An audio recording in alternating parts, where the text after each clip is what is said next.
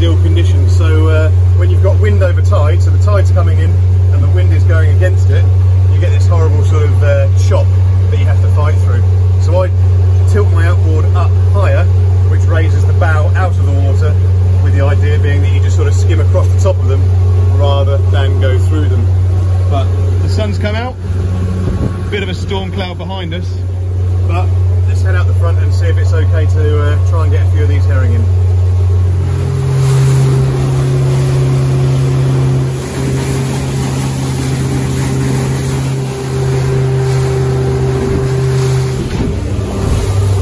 Well, if nothing else, learning a lot about the boat, going in some pretty big waves, but it's doing fantastically well. It's got a blunt bow on the front of this which pushes the water back. I mean, it's nothing really that's going to happen, make that much of a difference when you're in sort of a bigger sea like this one. You can see out the window there.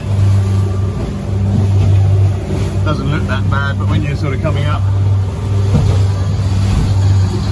into them, it's always nice to know what the boat can do, isn't it? Never know when you might need it when that weather turns and you're offshore. But some of these waves are sort of making me go at a cup of tea slip lead anyway. As you can see, I'm heading back in from the sea because I've been out the front. It is rough. Had a little bit of play out there. Always good to know how your boat handles and that sort of stuff. But it's not fishable. What I was planning was to get out there and shoot some nets and see if there's any of the herring still around, but that's not going to be possible or safe in this weather. It's not worth it. So I'm going to head back in. I've got a packet of squid and I'm going to see what I can do in the river, see if there's anything lurking around, kill a couple of bows, because there is a bit of a storm coming in. Well, I'm just in Harwich harbour and I'm searching for a little bit of less rough water, and the direction of the wind is coming right off the end of Felixstowe there, so you can see there's a slight change in the waves as they come down here. So if the wind's in that direction, all of this bit here is being blocked for the wind, so hopefully this little bit here will be nice and shallow, just by the third lightship in the harbour. So fingers crossed it will be slightly more comfortable to sit here.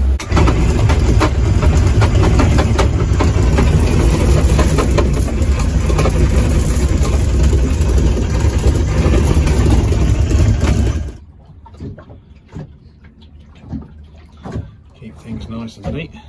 Got these little things from, or the idea of, my mate Gav. Mocked him at the time, but really they're a game changer to keep things clean and tidy. And they come in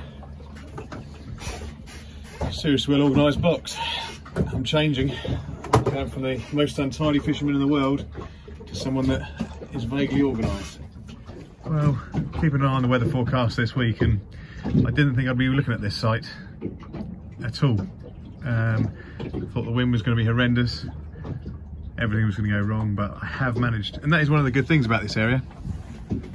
There is normally always somewhere where you can find a little bit of shelter if you do have that real urge to get out. Yeah, the fishing might not be electric. I think there is a little tap on that left-hand rod now, actually.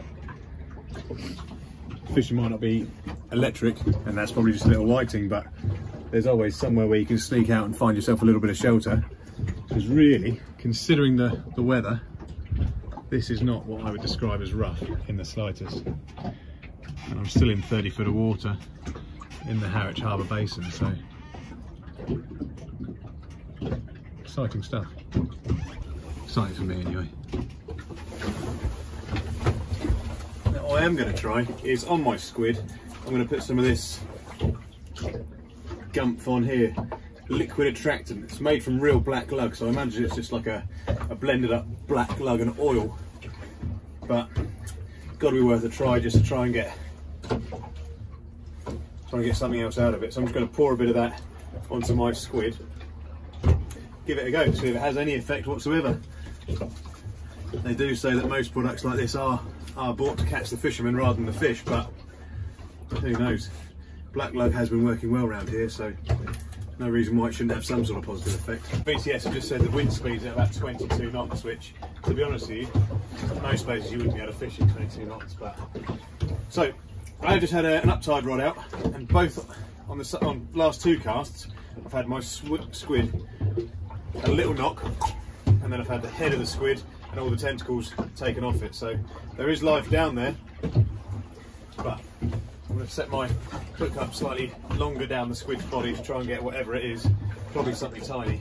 It is now hammering it down, and this is why I love my little cuddy cabin that I'm inside of, because I'm bone dry. But it is absolutely hammering down. Hope you'll pick that up on the water, and probably the noise on top of the cuddy as well, or the windows. I am not a fair weather fisherman. Well, actually at the moment I'm not actually a fisherman, I'm a person that's sitting on a boat that's just thrown some bait in the water, because at the moment I can't hook anything. But I suppose that's just a little whiting that have been tapping away at the squid. But again, it's just giving me my little fix of getting out on the water. I can't really grumble in the slightest. So I just had a tiny little knock, and I'm very pleased that I've beaten the blank with this charming little chap, Mr. Dogfish. Little Darren the Dogfish.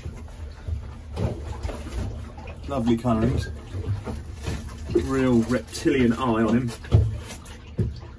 and just a ball of muscle.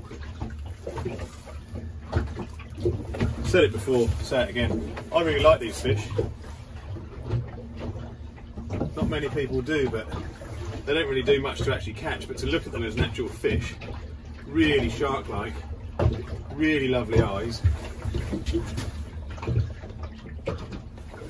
Let's get him back. Really, really resilient as well. Just all round decent fish, really. And if you do want to, you can cook them up, because that is what rock eel is, or rock salmon. Or you can curry them. Well, the fishing has livened up slightly. We're now basically at high water. Let me see this right-hand rod. Last couple of casts I've had light on each time. It's really tricky to see in the sun though. But I need to sit on my hands. I'm going too soon. Getting too excited about catching these little tiddlers.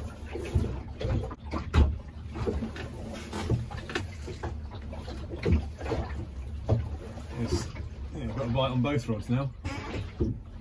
Only little stuff, but I've got to make a decision which rod to go for, which one looks like the better bite.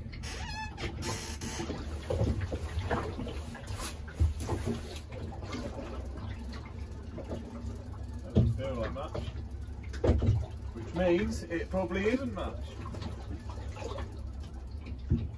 because Monsieur Crab has arrived. Probably because it's high slack of water.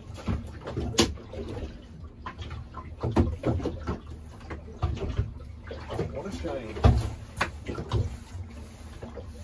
But that demonstrates how sensitive fishing with braid is. That even slightly little nick from a crab will still move the end of the rod. Really second to none for bite indication. With monofilament line, you wouldn't have seen that at all. Tiny little crab can just move the end of the rod just enough.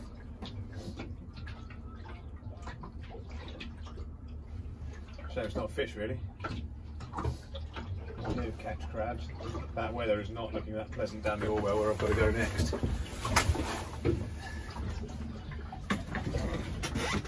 That is looking not very nice. Well, second species of the day has landed, and it's a little whiting, about the same size as the bait that it took.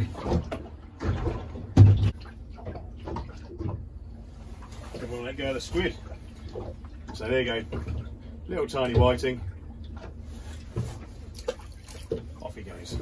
That wind's really picking up, so he's proper blowing up. I'm going to be lines in. Not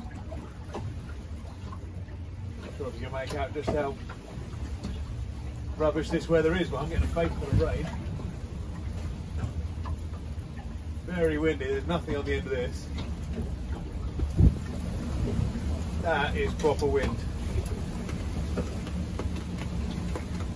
Proper wind. Proper rain. So I'm going to take a little bit of a cruise back. The visibility I can already see down the Orwell is pretty rubbish. So I'm going to get all the lights on, pretend it's a bit of a night passage, just for my own safety and so other people can see me. Get back to the slit and load up. Hopefully next weekend weather looks a bit better, so we hopefully out to sea on a search of something slightly a bit different, but I'll see you again.